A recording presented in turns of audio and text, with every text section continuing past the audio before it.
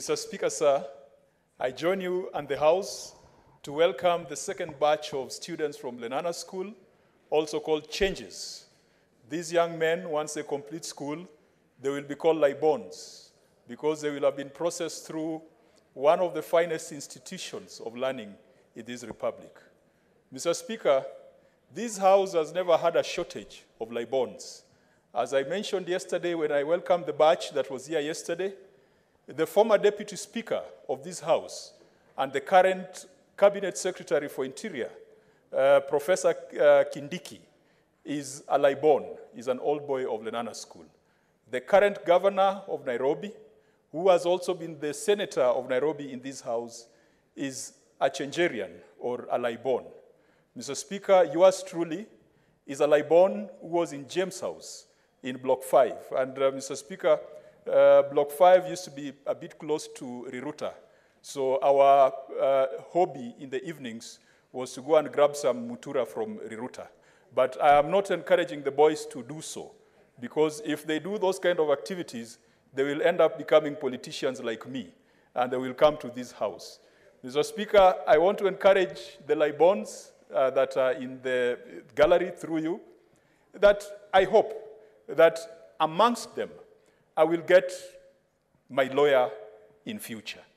I hope that amongst them, I will get my doctor in future.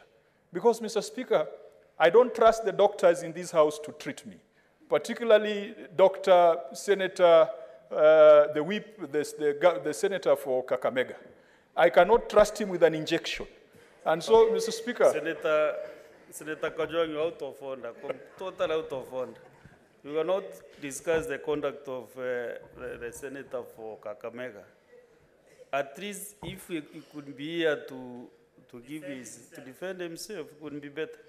But you know, you want to attack him because he's not around. So please desist from that route. Actually, withdraw that statement that you can't trust him. You are on national TV. Mr. Speaker, with a lot of respect, I withdraw. I've spent the entire morning sitting next to the bullfighter, so I think he has infected me in a way.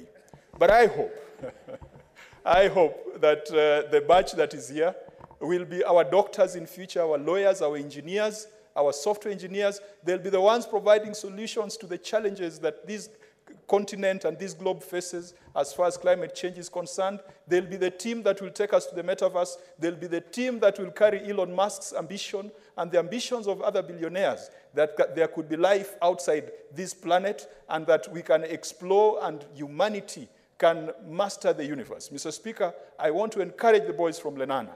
The reason why it is called Changes, it changes people. They come in as villagers, but after 4 years, they are refined gentlemen. I want to encourage them to change from villagers, not to think of themselves as Luos, Kikuyus, Kambas, because this is a national school that admits boys from all corners of the country, that after 4 years, let them see themselves as Kenyans. And Mr. Speaker, I cannot fail to say this. Lenana is a school that has produced men, real men, not those other men who toss up and down, real men.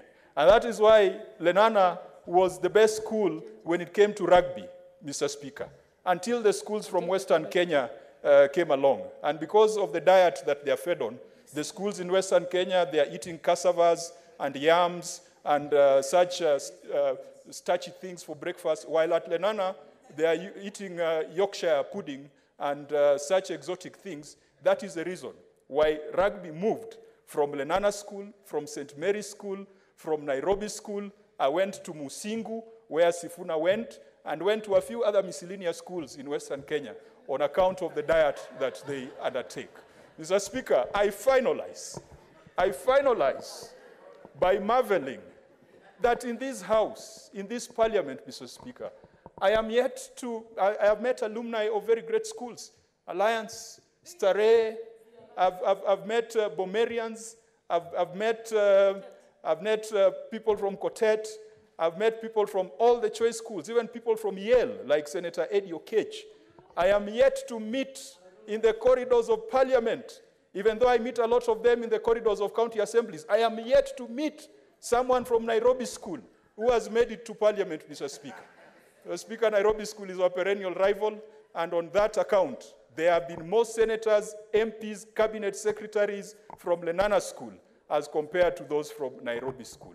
Mr. Speaker, I welcome the boys and wish them success in the upcoming exams. Thank you, Mr.